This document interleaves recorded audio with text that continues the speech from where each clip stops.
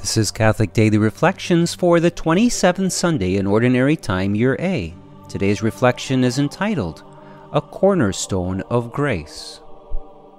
Jesus said to them, "Did you never read in the Scriptures, 'The stone that the builders rejected has become the cornerstone. By the Lord has this been done, and it is wonderful in our eyes. Therefore I say to you, the kingdom of God will be taken away from you and given to a people that will produce its fruit." The most amazing thing that has ever happened in this world is the death of the Son of God. It's amazing for many reasons. It's amazing that God the Father allowed His Son to be brutally murdered by evil men.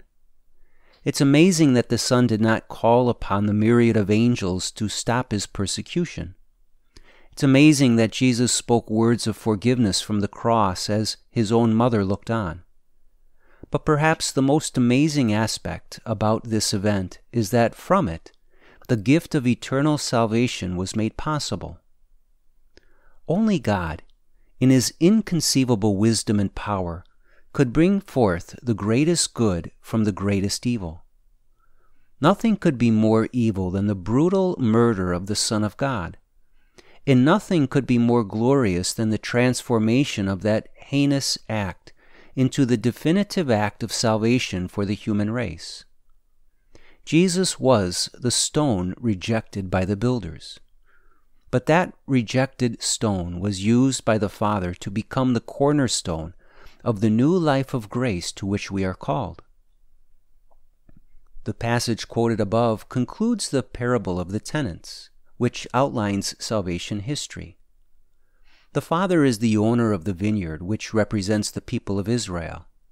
The tenants were the religious leaders of the time who abused the prophets who were sent to gather the fruit of God's kingdom. The Son is the Son of God, whom the leaders of Israel killed under the misconception that killing Jesus would guarantee the continuation of their power. However, the true result was that they suffered their own destruction, and the murdered Son became the cornerstone of the church and the source of new life. Today, you are among the people to whom God has given charge of His new vineyard, the church. Of you, God demands an abundance of good fruit. Though the church is entrusted to the Pope, bishops, and priests in a special way, it is also entrusted to the laity, each in their own way. Everyone must bear fruit for the kingdom of God, and everyone will be held accountable for their stewardship. Sometimes we can fall into the trap of thinking that we have little to offer. If we were the Pope, a bishop, or even a priest, we could do great things for God. And though that is true, it is no less true that everyone is capable of bearing an abundance of good fruit for the kingdom. And God expects that of us all. If you doubt that fact in any way, recall again the undeniable fact that the Father used the greatest evil ever committed to bring forth the greatest good ever known. If God can bring forth new life from death, then He can certainly use you in powerful ways. In fact, the weaker you are, and the more insignificant you feel, the more God can use you to produce good fruit. Reflect today upon the glorious fact that if God can use His own suffering and death to bring salvation to the world, He can also use you in ways that are beyond your imagination. You might not become a famous evangelist.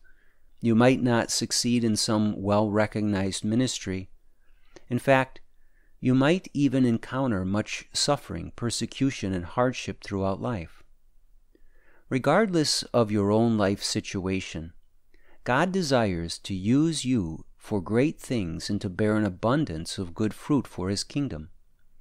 Commit to that mission and allow God to use you as a cornerstone of His grace in this world. Let us pray. My Lord and cornerstone of the church, you were rejected by the leaders of Israel and were killed in the most horrific way. Yet in your glorious power you transform that evil into the greatest good. I give to you my weaknesses and pains, my talents and labors. I give to you my entire life.